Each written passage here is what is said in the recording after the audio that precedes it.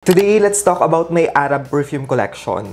These are all of the Arab perfumes that I own, and today, let's go through them one by one. Product availability, of course, is Shopee and Lazada. Ililink ko na lang lahat. And when it comes to price range, it actually depends. So, it starts from around 250 to, I believe, yung pinaka-expensive dito is around 2,500 or less. Making it inclusive in terms of budget kasi you have options. Presentation-wise, Arab perfumes are always on point because sobrang premium, sobrang luxe. I mean, just look at the bottle. You're literally getting what you're paying for. And to start, let's talk about these small ones first. First up, we have Soft by REHAB, which is great if you love sweet scents, especially mga juvenile. That is how basically this one smells kasi. Initial spray of this perfume, you can definitely smell the lemon note, sobrang prominent niya. But once nagsettle na siya sa skin, doon na lumalabas yung sweetness niya, yung caramel note, yung vanilla, and sobrang yummy ng amoy niya kasi it smells like lemon pound cake or vanilla cupcake with lemon extract. If you love pink sugar, this one can actually pass as a dupe. These two are like sisters. Mas strong lang yung citrus note na meron dito sa Soft, but as it settles, mas nagiging close na yung amoy nilang dalawa. Amazing projection, talagang amoy na amoy siya, and this one lasts for about 4 hours on my clothes. Next up, we have Red Rose, which is also by REHAB. And for this, dalawa yung perfume notes na meron siya, and that is vanilla and red rose. Pretty straightforward. But to my nose, to be honest, hindi ganun ko-prominent or noticeable yung vanilla note na meron siya. This one to my nose is basically a very powdery floral scent, which to be honest, I don't mind because this one actually smells really good. Very classic, feminine, and sophisticated. Okay na okay din tong perfume na to, especially sa mga beginner when it comes sa floral kasi hindi mature yung scent niya and easy on the nose. In terms of similarities and dupe, this one actually reminds me of Kenso Flowers. Pwede siyang dupe, kaya if you love that, this one right here, for sure magugustuhan nyo din. This one, by the way, is not too strong, very moderate projection, and lasts for more or less 3 hours sa damit.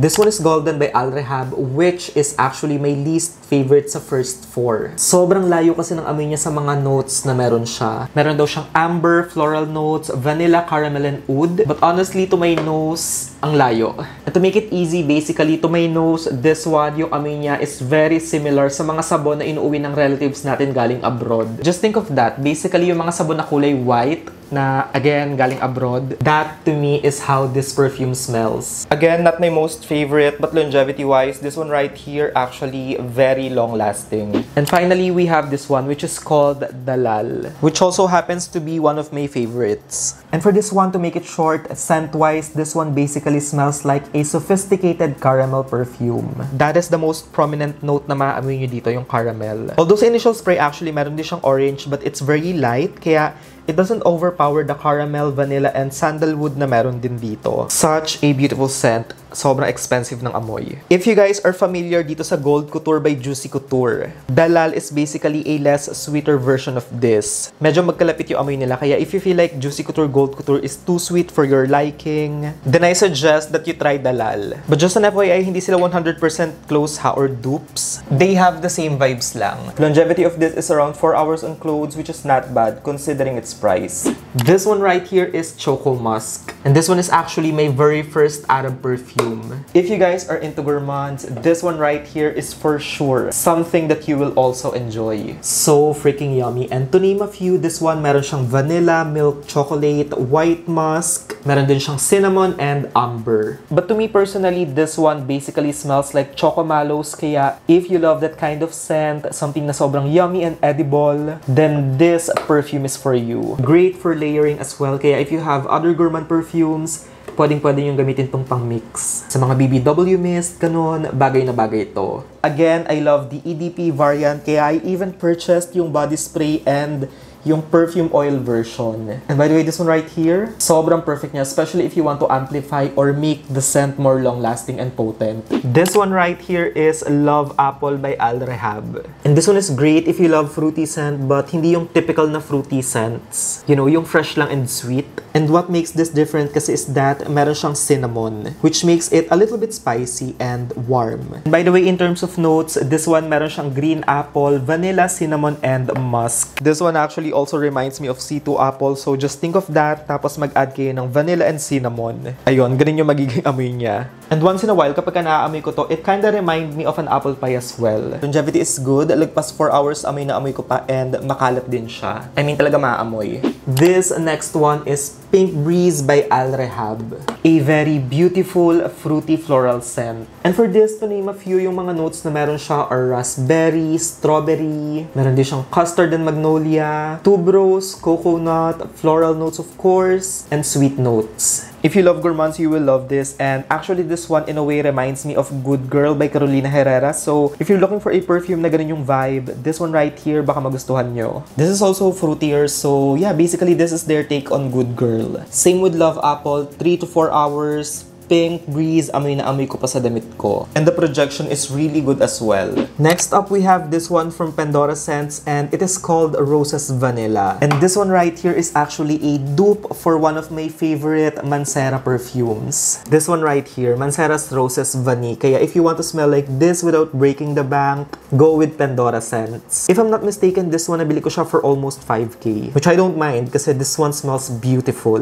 But of course, not everyone are willing to pay that much. And if you're one of those people, then just go with this dupe. I believe this one is like 1,000 plus. Probably less than 1,200 though. But scent-wise, I kid you not, these two are like twins. Talagang magkalapit yung amoy nilang dalawa. And for those of you na hindi alam yung scent nito, basically, it smells like sugared roses with vanilla. Actually, ayun lang yung notes na meron dito sa perfume. Very straightforward siya. Very sophisticated and class. Can even pass as a wedding scent. Average projection for this perfume and around 3 hours bago maging soft yung scent nito kapag in-spray sa damit. This perfume is by the brand DHAMMA and it is called Golden Sun. And this one right here is actually a very beautiful and sophisticated vanilla-centric scent. To my nose, that is the most prominent note na naamoy ko every time na ginagamit ko to. Sobrang bango ng vanilla na meron dito. It's very creamy and almost powdery, kaya ang smooth nung amoy. But aside from vanilla, which is yung base note na meron dito, meron din siyang pink pepper and bergamot sa top note, Bulgarian rose, jasmine, and ilang-ilang sa middle note, and again, base note, meron siyang vanilla, benzoin, and rum. Such a beautiful scent. If you're looking for a perfume na sophisticated but not too strong, for sure you will enjoy this one. This one right here is by LATTAFA and it is called AMEER Al Oud Intense, which is actually yung pinakamatapang na Arab perfume that I own. This perfume is literally a beast. And just in case first time yung madinig tong perfume na to, this one is basically a very strong woody scent. Very straightforward when it comes to notes. Meron siyang oud, woody notes. Meron din siyang sandalwood and sugar tsaka vanilla. If you guys are familiar with Margiela's by the Fireplace, this is actually a dupe for that perfume. And to make it simple, basically this one, yung amoy niya talaga, amoy burning wood. Just think of fireplace, ganun. Tapos when it comes naman sa sweetness niya, again, meron siyang vanilla and sugar. So just think of marshmallows na binaburn sa fire. Just combine those two, and etong perfume na to yung kakalabasan. Mas okay tong perfume na to kapag malamig. Again, this is a very strong perfume, kaya I do not recommend overspraying. I'd say 2 to 3 sprays lang. Projection-wise, kahit malayo, amoy na amoy to. Longevity-wise, up until the next day. Lagpas 24 hours, lagpas 12 hours, amoy na amoy pa sa damit. Next up, we have Mocha Woods by Fragrance World. Literally so obsessed with the bottle. I mean, just look at the details, diba? Anyway, so for this specific perfume naman, actually, it slightly reminds me of Roses Vanilla as well. But what makes this different is, to my nose, spicy yung scent niya. And also, this one right here, meron nga pala siyang coffee note as well as tobacco. If you guys are familiar sa Intense Cafe ng Montal, medyo malapit yung amoy nito doon. 3 to 4 sprays lang, you're good to go, and okay yung projection niya. If you're looking for a rose perfume na sobrang classic and timeless, this one right here, okay siya. Mas okay tong perfume na to kapag malamig. Another one for the gourmand lovers, this is French Coffee by REHAB. And grabe guys, this perfume right here smells so freaking yummy. If you're looking for a perfume na may coffee shop, yung may bagong roasted coffee, creamer, you know, yung mga sweet and creamy drinks, this gourmand perfume right here will give you that vibe. This is one of those perfumes na kapag ginamit nyo or in-spray, as in non-stop yung pag-sniff nyo, especially sa wrist or sa mga areas na nilagyan. That is how yummy and addicting this one is. Very prominent yung coffee note na meron dito, which I love. A little bit bitter but in a good way. And aside from that, it's also creamy, which I love. And by the way, aside sa coffee note, this one meron nga din pala siyang chocolate, coconut, vanilla vanilla, brandy, and woodsy notes. Love the dry down as well kasi it slightly reminds me of Hansel Mocha. Projection is amazing, it leaves a scent trail and compliment getter. And by the way, this one on my clothes lasts for over 4 hours. This stunning bottle is called JAZZAB and it is from ZAAFARAN. And for this perfume, to name a few for top notes, meron siyang apple, peach and plum, rose, lily of the valley, and jasmine for heart. And then for base, meron siyang vanilla, tonka, cedarwood, and patchouli. For those of you na mahilig sa mga perfumes na very thick, dense, and talagang potent, this perfume right here, grabe, sobrang intense. This one is a fruity floral scent by the way, and sobrang prominent ng fruity notes as well as yung patchouli. Initial spray of this is actually really nice kasi amoy na amoy yung pineapple and peach. It's so juicy. A little bit on the mature side by the way, and yung scent niya, if you guys are familiar sa Lancome La Vie Belle, parang ganun yung vibe. Again, vibe lang but hindi sila dupe. Sobrang makalat din yung amoy nito guys, and it lasts up until the next day. Again, this perfume is a beast and I don't recommend overspraying. I'd say 3 sprays lang okay na. This one is from Pendora Scents and I think obvious naman kung ano yung ginagaya niya or yung inspiration. BR540, and for this, yung pangalan niya is Pendora Rouge. And I must say na very impressive kasi sobrang close nung amoy nito sa BR540. I'd say 85 to 90% close. Very impressive for a dupe and nakakatuwa kasi kuhang-kuha niya yung burnt sugar na meron sa BR540. Longevity-wise, of course, hindi siya kasing long-lasting ng BR540 which is expected because this is much cheaper. Longevity of this on my clothes around 3 to 4 hours and average projection. By the way, kwento lang, I was actually supposed to purchase BR540 kaya lang nung bumili ako ng decant, every time na ginagamit ko siya guys, sumasakit yung ulo ko, nahihilo ako kaya hindi ko na binili. And to be honest, sa dami ng mga naka-BR540, especially inspired, I feel like, I don't know, parang hindi na rin ganun ka worth it bumili ng mahal. But overall for me, this one right here is a great alternative for BR540. This one is from AMEER. It is called FRENETIC. And actually, itong isang to, dupe siya ng popular na Dior perfume na hindi ko ma-pronounce, kaya ilalagay ko na lang sa screen yung name. This one is actually a very unique scent. Unique but in a good way. Sobrang kakaiba yung amoy nito compared sa ibang perfumes that I own. And for this, to name a few, meron siyang lavender, mint, sour cherry, jasmine, and freesia. Meron din siyang tonka bean, vanilla, cacao, milk, sandalwood, leather, and cedar. Sobrang mishmash, but actually, it works. When you think of it, very complicated, but actually, this one sobrang smooth and calming, no scent. You can definitely smell the mint, the lavender, a little bit powdery as well, and very smooth. Ang hirap i-explain, but it's unique.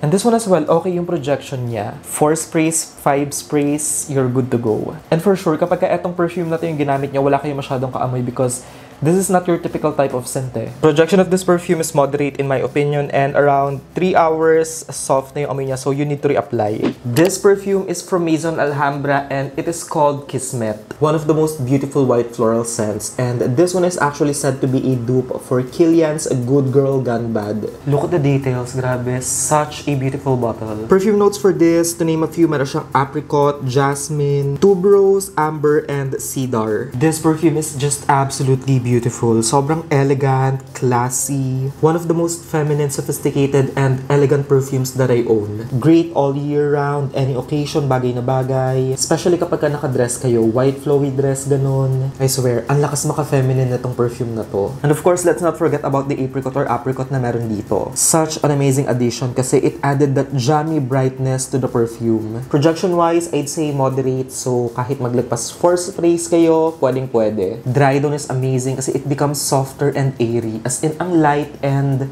sobrang easy on the nose. On clothes, this one naglalast siya sa akin for about 4 hours to 5 hours. Next up, we have KHAMRAH by LATTAFA. An oriental spicy perfume and I absolutely adore this one. And for this, to name a few, yung mga notes na meron siya for top notes are cinnamon and nutmeg, middle notes, praline and dates. And then for base, meron siyang vanilla, tonka bean, and amberwood. And yung nakakatuwa dito is that lahat talaga ng notes na meron siya well blended kaya ang smooth, ang sarap sa ilong. By the way, quick heads up lang, this perfume is very heavy on the cinnamon, so if you don't like cinnamon notes, baka hindi nyo siya magustuhan. But ako personally, I love it. I don't know if it's just me ha, but this one to my nose literally smells like butterball but merong cinnamon. If you guys are familiar sa candying butterball na sobrang nostalgic, ayun, doon may resemblance yung amoy niya but just add cinnamon. This one right here performs really well kapag malamig. And actually, ito yung isa sa mga perfume na dinala ko when I went to Baguio. And I must say na super impressive kasi yung jacket na inisprayan ko, ko. Nung pauwi na kami, nung nilabas ko siya sa bus, grabe, amoy na amoy.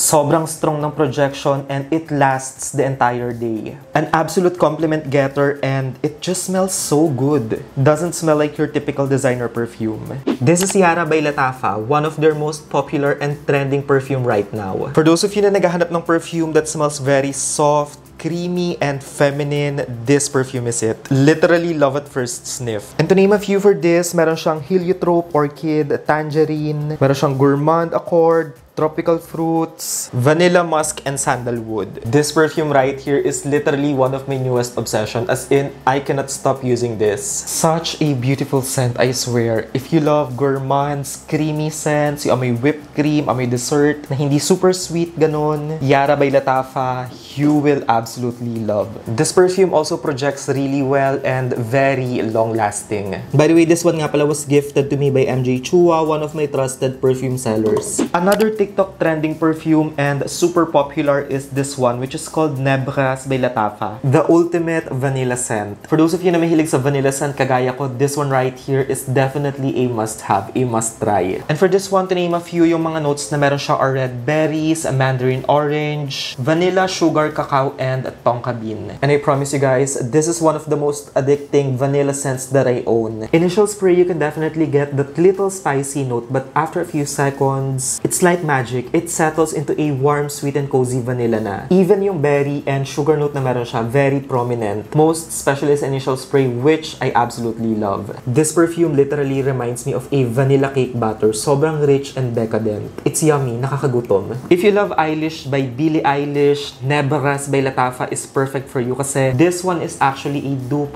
for Eilish. And guess what guys? Mas long-lasting pa tong NEBRAS kaysa kay Eilish. And yung nakakaloka pa is long-lasting na to guys. So this one is definitely a bang for your buck. These two literally smells the same. Anyway guys, that is it for today's video and thank you so much for watching!